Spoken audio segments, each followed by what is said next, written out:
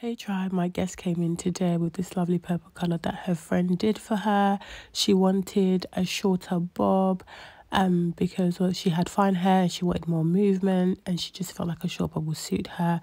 And I agree. Of course, a short bob is not what everyone needs to do. There are different styles that you can do with fine hair, but a lot of people would like to play it a little safe but a little dangerous. So this is a really good cut for those that want to have movement, a different style, and play around with their hair in a way that they feel they can upkeep it themselves. A little tip: if you have this sort of cut, you can upkeep it with some rollers at home and use less heat. I didn't get to take a full view of the hair, so you're going to see a random piece at the end of this video. Thanks for watching. Okay, bye.